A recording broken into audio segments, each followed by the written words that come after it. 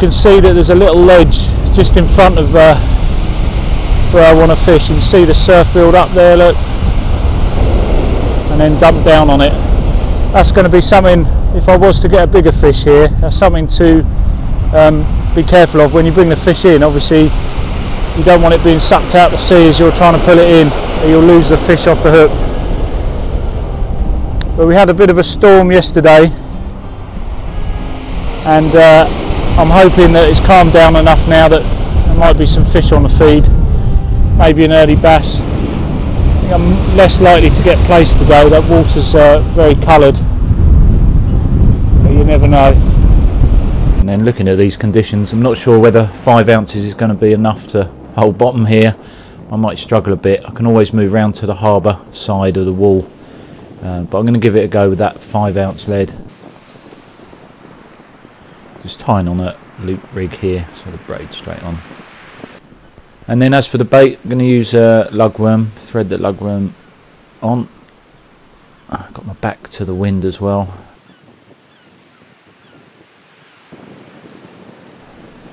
I've got a razor, a bit of a cocktail of a bait, and I'm just going to wrap that on with the bait elastic.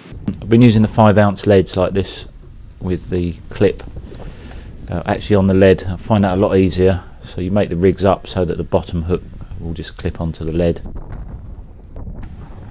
Just the one rod today. I'm going to be up against it, I think.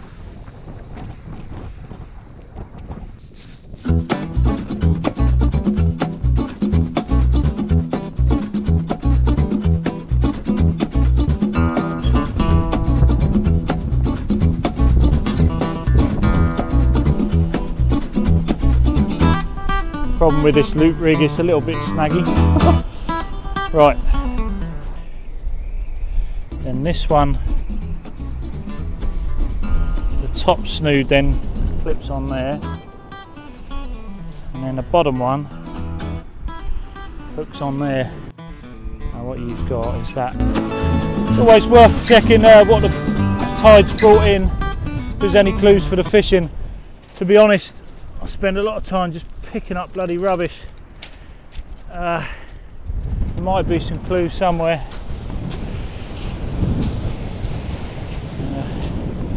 Dogfish there.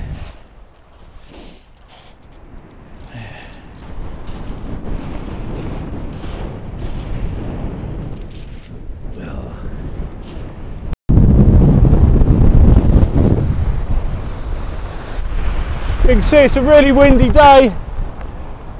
This is the remnants of the storm, the recent storm we've had. Forget the name of it. What's it called? That was the one. And it really,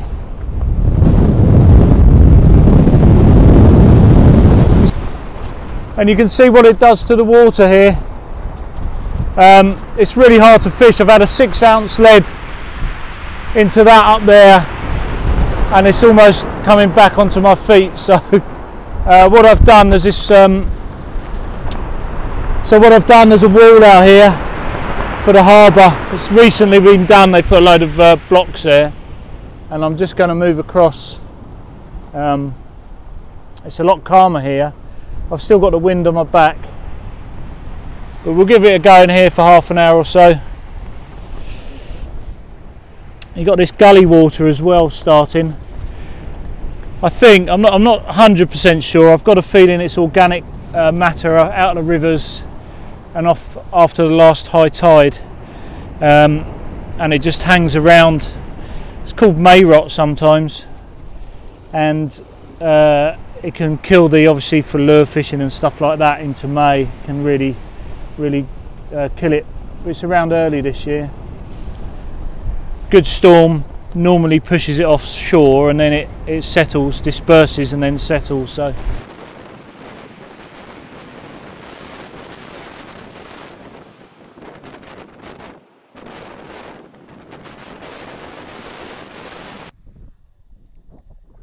here I've got a lug onto, this is a size. Now I've got a huge welly of a bite here. Let's reel into that, see what we got.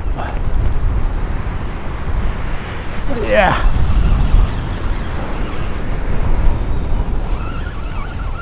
Got something.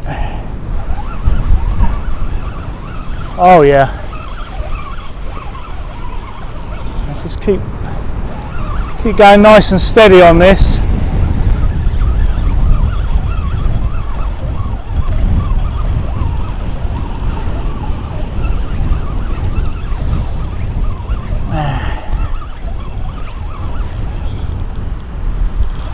Beautiful.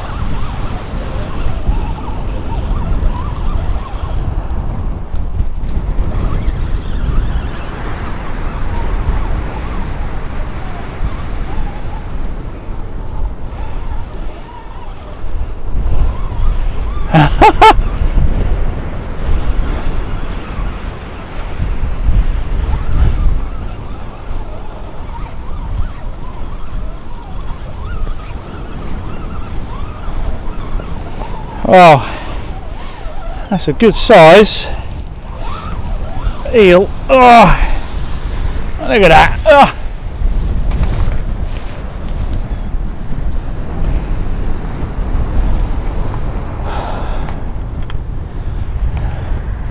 Right, let's try and get it back in as soon as I can.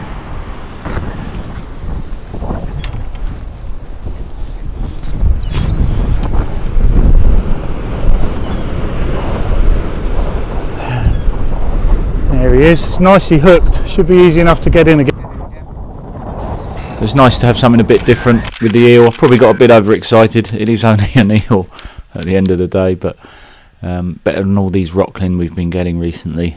It'd be great if you could sign up for our 15 tips to catch more bass. That's an ebook that you can have downloaded to your computer, it's all free. Another free giveaway that we're doing is a downloadable and printable sea fishing catch report card. Don't forget we've got the website up and running now at www.saltwaterangler.co.uk. We've got the Facebook page, we're on Instagram as well, Saltwater Angler, and we've also started a WhatsApp group as well. If you're interested in any of those, it's in the notes underneath, or by all means send me an email at matt@saltwaterangler.co.uk. So again, just about saved from a blank. I'm really hoping I can catch some more interesting species as the months roll on as well. Try and get those on film.